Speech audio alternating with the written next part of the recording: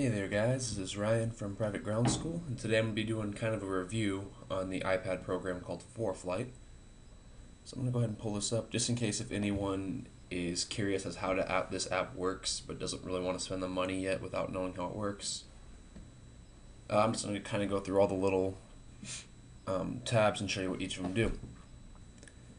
First of all, this page just kind of gives airport information. As you can see, I've got some favorites here. My home airport. Let's go ahead and type in, we'll do St. Louis. So here it is, it pulls up Lambert St. Louis International. Go ahead and put up taxiways. It's going to pull up diagram charts. Go back, go to nearby, tell you all the airports nearby.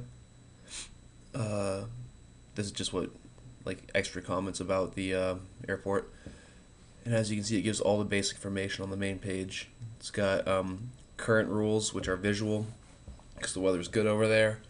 It's got airport elevation, pattern altitude, the fuel that's available, what kind of approaches they have. Just got a few other some frequencies here that are useful. You go over here to frequencies. It'll give you every frequency you need. You go to approach, clearance, common, any of them. Go to weather, give you the current weather either in coded form or uncoded or decoded, where they kind of basically the cheating way to figure out the weather. It gives you the nearby weather too from any airport nearby. Forecasts, also with coded or uncoded, and the winds aloft. Go to runways, they'll give you runway information, tell you what the runway's made out of, good concrete, excellent concrete, pavement, whatever. Go to procedures, it'll give you any type of arrival, approach, departure they have. You can pull them up, I'll show you that later. Also NOTAMs, services. This is kind of cool. If you're going to a place and you want to, say you want to go figure out what kind of hotels are nearby, go to lodging. They'll tell you what hotels are nearby. It shows days in airport, half a mile away. I'm guessing that's a hotel associated with the airport. You go to the AFD. It's got the page. Tells you everything you need about it. You can zoom in if you want to pull it up closer. And more, I'm not sure about this. I don't know what all these do because I've only been using this program for about a year. Go over to the map. It'll pull up the entire sectional.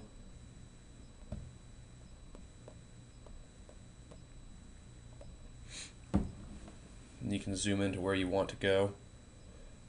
And this is what I love about this. Normally when you're buying a sectional, this is my home kind of flying area.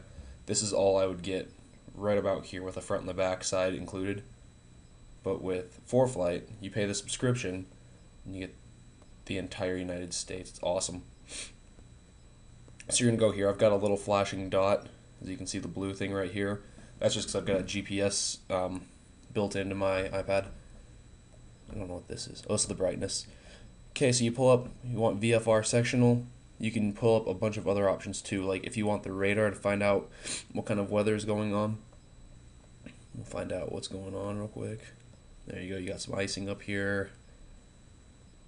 More icing. Doesn't look like there's any storms. Down there you can put it into push the play button and it'll show you kind of like how the weather is moving. Put it in motion. You can push that and it goes back to where you're going. And pull this up, it'll tell you your current ground speed, your altitude, which kind of gets off, but it's free. So let's see, satellite shows you the current cloud, the clouds. TFRs is useful. You can find out where the flight restrictions are, which I'm guessing if we go out to the east, yep, right there it shows one in, I think it's DC. Let's see what else. Airmets and SIGMETs, flight rules, this is useful. You can pull it up and find out all these green dots. It's kind of hard to see on my camera. I'll zoom in. That's not going to show it. Shows like green dots all over here, so you know this area's got VFR weather. Over here you got marginal VFR because they've got blue dots on these airports. Temperatures, all the red is negative, green is positive.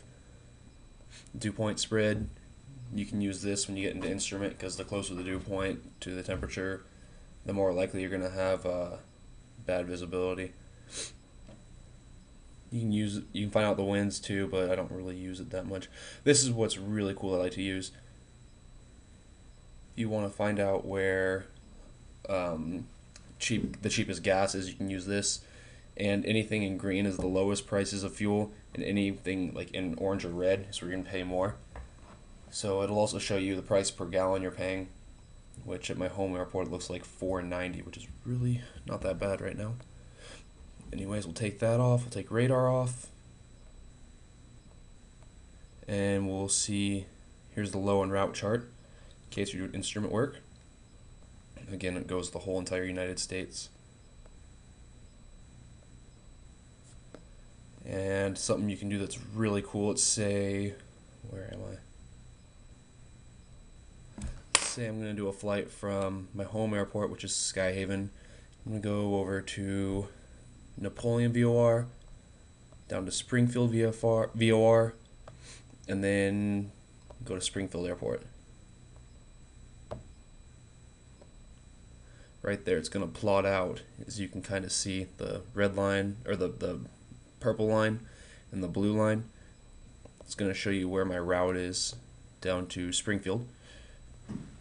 And you can also pull this thing down. It's going to show you distance, which you can't really see, it's too small. It says 142 nautical miles. And then I'm going to go in here, and 58 Delta Alpha is the Beechcraft Baron that we use at our school. And it has 28 gallons per hour. It's going to tell us that 5,500 feet is the best altitude to choose for flying down here. It gives us a 3-knot tailwind. It's going to take us 45 minutes to get there, and we're going to burn 21.2 gallons. You can also put this in motion, and if you have GPS, and once you get over Napoleon VOR, it's going to transition to Springfield as the next one. It does it automatically. It's kind of cool. And you can do this with the sectional as well. You can, like, say we're going from Skyhaven down to Springfield and then to, say, St. Louis. And there you go, it'll plot the entire flight. Again, it'll pull up, it'll tell you how far it is, 263 miles. It'll take us 1 hour and 20 minutes if we choose 5,500 feet. So that's pretty cool. Go on next to plates, which you know what that is. Well, some of you might. Approach plates. You can it pulls up the entire approach plate. And you get these by going to back to the airports page.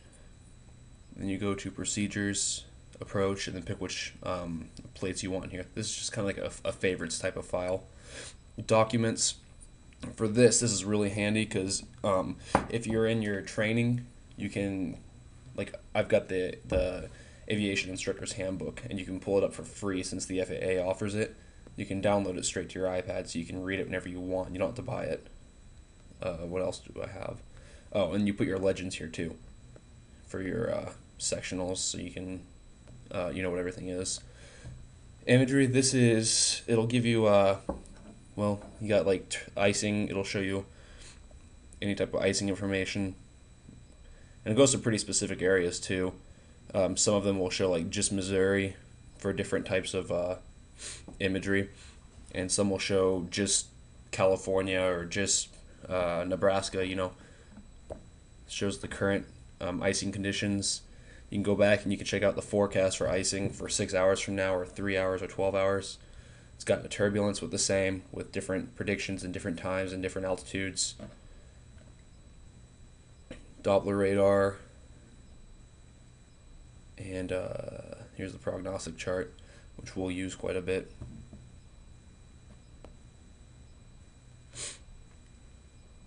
There's a few others in there, but I'm not going to pull them up just for the sake of time. Right over here, this is really nice. If you want to file a flight plan, you can do it straight from your iPad. You just type in, you know, I'm doing a IFR flight plan. You're putting your aircraft, true airspeed, just like you would normally. and then once you get done, you can push brief and file, and it'll brief you on your flight, and it'll also file it'll file your flight plan. You go over to the next one, which is the scratch pad, and you can type in whatever you want. You know, if you're going to get your IFR clearance, type in the craft acronym, type in cleared route, altitude, frequency, transponder code, whatever. And I think there's a way to change it. I think there's a way to, whatever, who cares. We'll go over to the next page, which is the last one. Over here, it just, whenever you have an update, it'll pull up, you can download your updates for any of the charts you have. This is where you can add your aircraft to save time whenever you're trying to file flight plans. And this will also tell you when your subscription ends, which mine ends on January 4th, 2014. Now, in my personal opinion, I think ForeFlight's very worth the price you pay. And why do I say that? Because I did some basic math here. A sectional at our airport, at our home airport, costs $7. You have to get one of those twice a year, so that's $14. Airport AFDs, they cost $7, and you have to get those 6 times a year, so that's $42 a year. Low and route charts you buy for $7, and they are also 6 times a year, so that's $42. Then approach plates are $7. Well, they're all within they're all pretty close to $7, but you buy those also 6 times a year, and that's $42. So all these totaled up is about $140 you're spending on all this paperwork, and that's just for for one sectional or one low and route chart. If you have to buy more, if you're going farther away than just this area, and you need another sectional like for over here, you have to buy that one too. So with ForeFlight, you get all of that, and I think it's what is it? I pay less than most people because I go to a college that's accredited, and they recognize that and give us a discount. I think it's like $80 or $90 a year. So even with just that, you're saving $50. And you can get an iPad pretty cheap used on Craigslist, and that's what I did with mine. I'd suggest get the 3G or 4G or whatever with it, because you don't even have to pay for the internet, and you'll get the GPS to work for free. I don't buy internet, but my GPS works whenever I go out. And one more thing, ForeFlight's team, their support team is very helpful. I emailed them with a question, and they responded within, like 15 or 20 minutes and helped me out, and they were really nice and supportive. Anyways, guys, if you have any other questions, just let me know. I'm going to go put up some lesson plans in the next few days to kind of help you guys with any questions you might have. I'll talk to you guys later. Thanks. Bye.